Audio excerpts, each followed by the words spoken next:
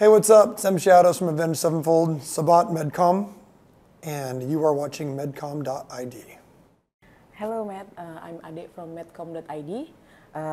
Let me get the question for you. Some time ago, there was news that you guys would specifically perform Dear God for Indonesian fans. Why are fans in Indonesia so special to you? Well, Indonesia is very far away, and the fact that there's such a big community of Avenged Sevenfold fans here is pretty special to us. Yeah. We also know that Dear God, for some reason, really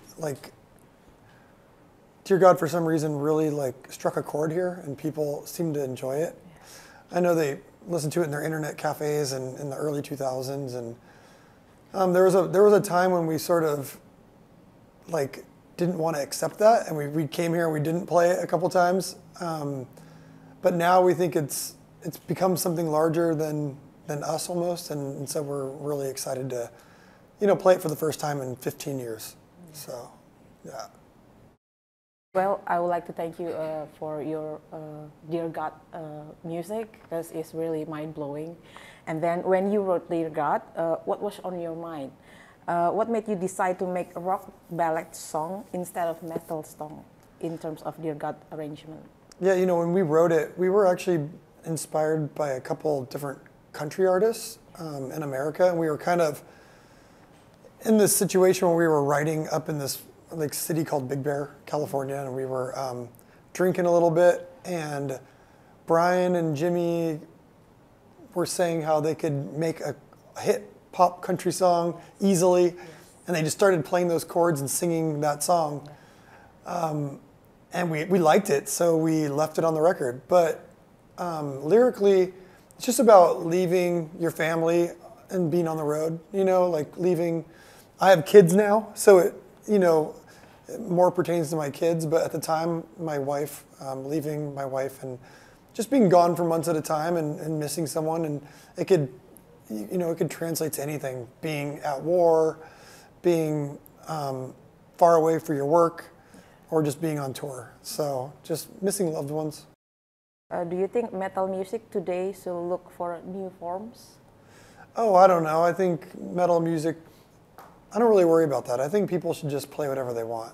And if you want to be inspired, or if you're hearing things from other genres that you like and you want to incorporate it, you should.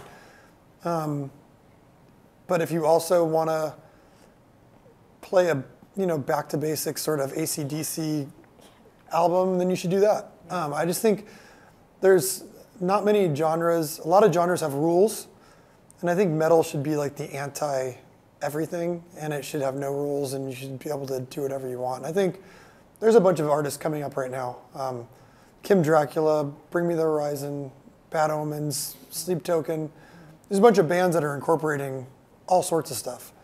So I think there should just be no rules. Just do whatever you want. Okay. And then from your experience in Indonesia, what was your unforgettable moment? Unforgettable moment? Yes. We had a negative one where we came and we had to cancel a show because the stage wasn't secure and we didn't want anyone to get hurt. So that was, I'll never forget that, because we had to get to the airport and people were upset. And but also just coming here for the first time many years ago and seeing how nice everyone was, it was really cool. I love everything about this place. I love the food. I love the people. I love the weather. I like how it's kind of hot. It feels like Florida. It's just great. So I have a lot of good memories about Indonesia, but the flight is very long. Okay, thank you.